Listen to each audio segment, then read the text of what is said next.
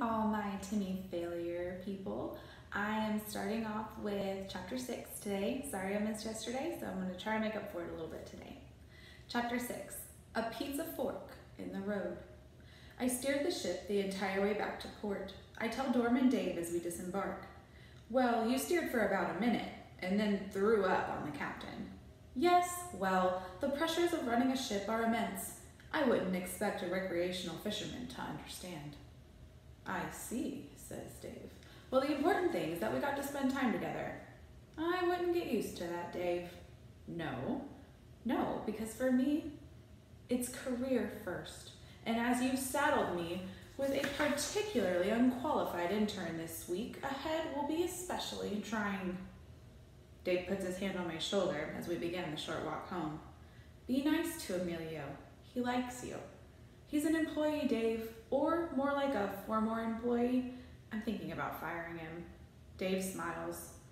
What you do with your detective agency is up to you, Timmy.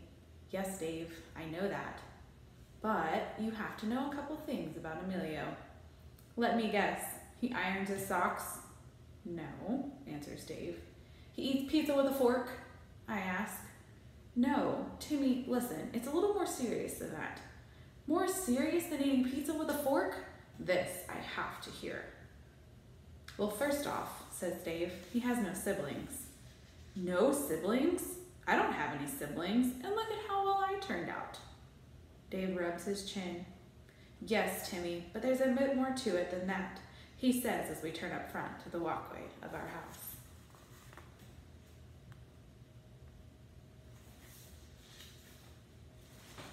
Good, because so far it sounds like a charmed life. Okay, let me start over, says Dorm and Dave.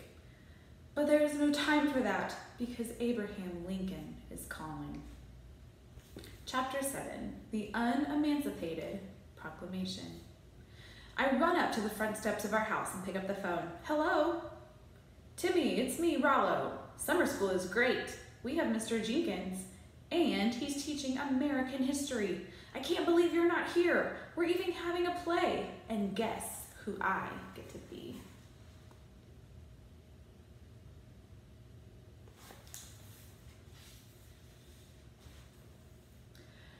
How did you get this number?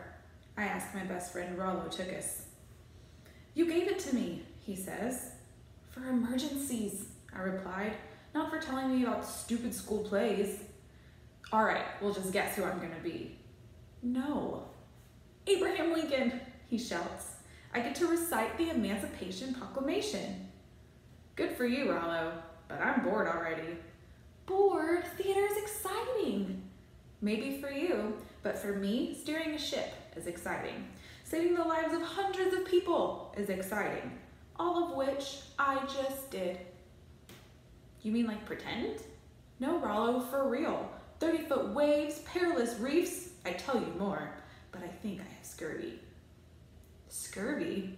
That's from not getting enough vitamin C. Correct. Are there no stores where you can just go get some orange juice?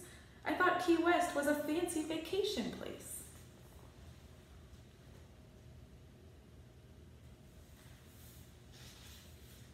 No, Rollo.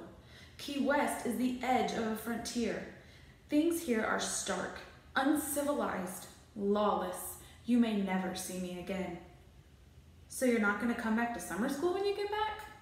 Summer school? I shout to Abraham Lincoln. Summer school is for people without lives. I am a sea captain. I save lives.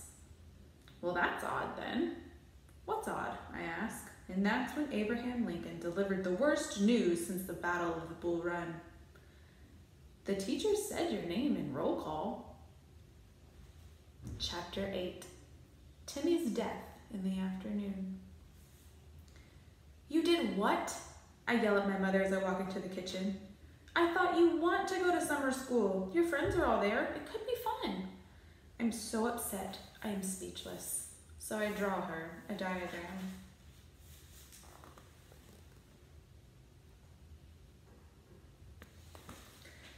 Oh, here we go with the Mr. Dramatic stuff again, says my mother. Mr. Dramatic, I fire back. First off, how am I even supposed to take a class? I'm not even there. Timmy, you're only missing a week of class, and I asked Rollo's mom to email me this week's assignments. Homework? During summer vacation? You can't do this. I have an upset stomach, hypothermia, scurvy. She reaches into the refrigerator and pours me a glass of orange juice. Drink this, she says. You'll be fine. So I choose the only sensible option remaining for a child facing summer school and fake my own death.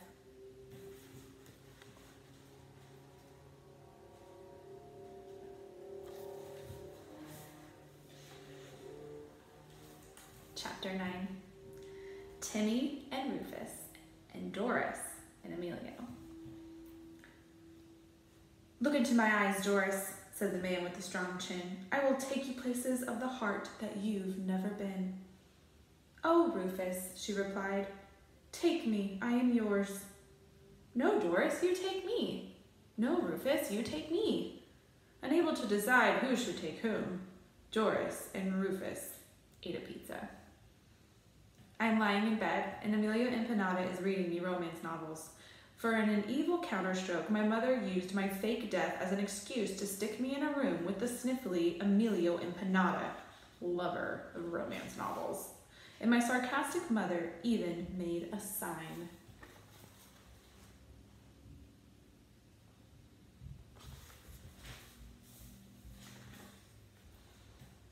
Emilio stops reading and sets the book down on his lap.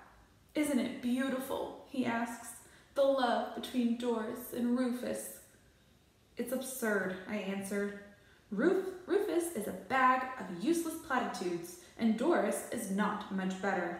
I think you're missing the subtle undertones of this literature, says Emilio, but that's okay. I can read you Love is a Speckled Pony of Desire instead. No thanks, Emilio. That sounds even worse. I'm only lying in bed because my mother made me. What about the looming milkmaiden of love? Asks Emilio. It has a good ending. I told you, Emilio, I don't want to hear any more of your literature. How about if I just skip to the end? No. But he flips to the end anyway, and when he gets there, a piece of paper flutters to the ground.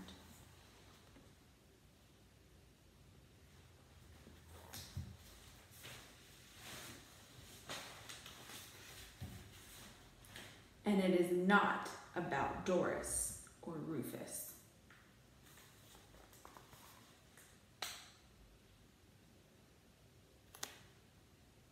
Chapter 10. K-pop fear.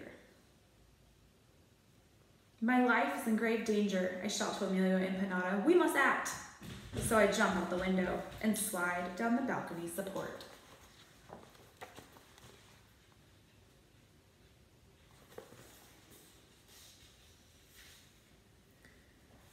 And find my intern on the front porch. And we run from palm tree to palm tree, avoiding assassins. But why would somebody threaten you? Emilio asks me as we flee. Because they know my reputation as a detective and they don't want me here. So what do? Survey the entire island. Find out what we're up against.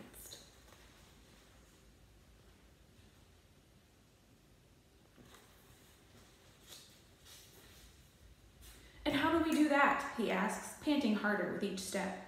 We rent a seaplane. I'll fly it. You just hang on. That seems dangerous, says Emilio. For normal people, I tell him, but I'm not normal people. Emilio nods as he runs. But do you even know how to fly a seaplane? He adds, almost breathless. No, but I've captained a ship, and they are identical tasks. We come to a bizarre native tree and hide behind its strange, tall roots.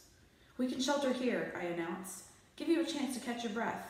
You appear to be in no shape for detective work.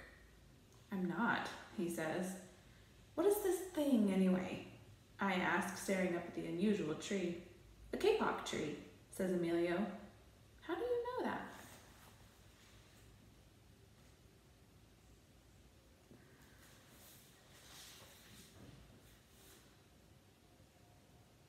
That's a demerit, I inform Emilio. Never attempt to show up your boss. He makes an X in his notebook. Especially when you are an unpaid intern, I add. He makes 2 X's in his notebook. Speaking of working for you, Emilio says, looking up from his notebook, I think it would be bad to be maimed on my first week. So I vote we do something other than fly. I glance at him. Not that I'm afraid, he adds. Fear is a cruel master, I inform Emilio and Panada. Best to overcome it now, while you're still an unpaid intern. I see, says Emilio. Well, maybe later. Fine, I shall be merciful and select another option, but next time we fly. And leaping up from shelter of the kapok tree, I lead him to the most strategic spot on the island.